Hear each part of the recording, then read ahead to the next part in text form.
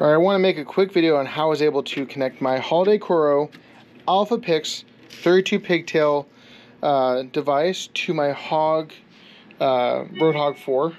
And so I decided I wanted to get the system because I could specifically buy it with the ArtNet upgrade. And so I've already tested the LEDs out here. And so what I need to do is I need to go in and set the system. And so I need to know, and I'm not going to do DCHP because I don't want to auto find a network.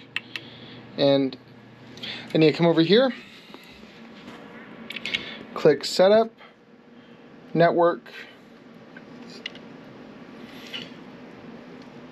Processor right there, you got to click that one, Settings. Okay.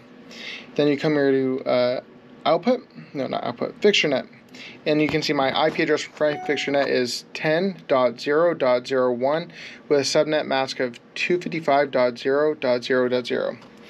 So I can come over here, and you can see I've already made that the case, and so you can go through, adjust to what you need to be. I just decided to do .2. I have other nodes on the network, but I know I use higher numbers, so I just did 2 just to make sure I didn't use the same address. And then you go subnet mask 255. I turned off the other 255, so now it should talk to it.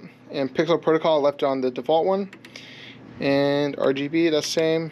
And then this comes with sACN, but I changed it to ArtNet because that's what I use. And then I'm going to reset that now. Converting.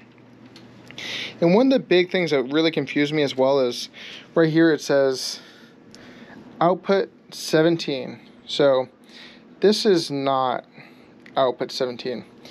So if you go here, and I already know which universe I'm going to use because I've already patched. If I click here, go to output setup 1. This is actually 1 since 17 is the first number that starts. Then 18 is 2. I need to be on universe 4. And I was having issues because I was getting weird colors across the whole thing. Like, this makes no sense. Turns out that universe 1 I think is actually 0. It starts off with like a null as the first one. So it's whatever universe you want plus 1. And so I know that is that's confusing, but that's just the way it is. So let's do it. So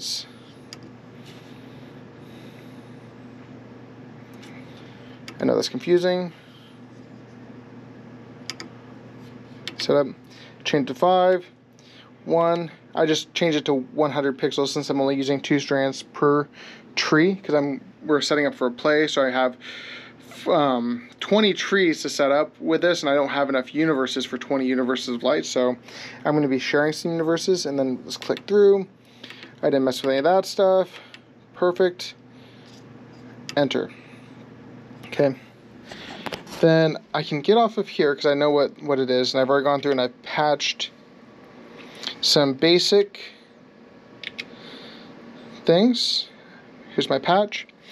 And so in universe 4 I have it starts at 1 and I have it going for to 300, so it's 100 pixels per universe. And I've already named them all. Fixture view. I've already named them all. So it starts at 1, so universe 4.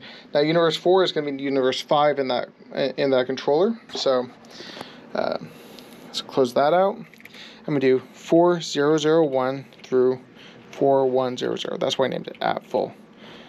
Boom. They all turn on. Now I want to test to make sure that they're all the same. And so I'm going to do rainbow. Increase my effect to 100%. And do spread. Now you can see that they're all going.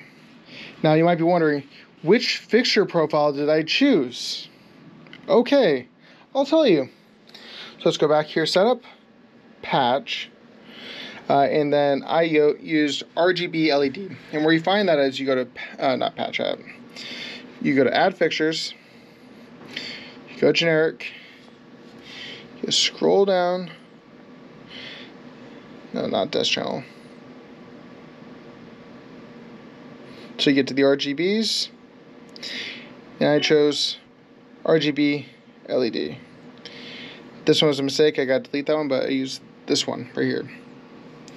And that is where I patched that, and then I hit apply, OK, and named them. I'm going to use the universe name as the first letter, so 4001 through 4100, 5001 through 5100. So 5 universes available to program for this play, and I'm going to have 20 trees. And I'm going to spread out the 5 different universes among the 20 trees so they all don't look the same. But right now my biggest concern is to have dynamic RGB lights on the trees. It's not to pixel map yet. Pixel mapping will come later, but since I'm in such a crunch, this is, I think this is going to be a great look. And I also went with the bullets, and I think they're going to look fantastic on the tree.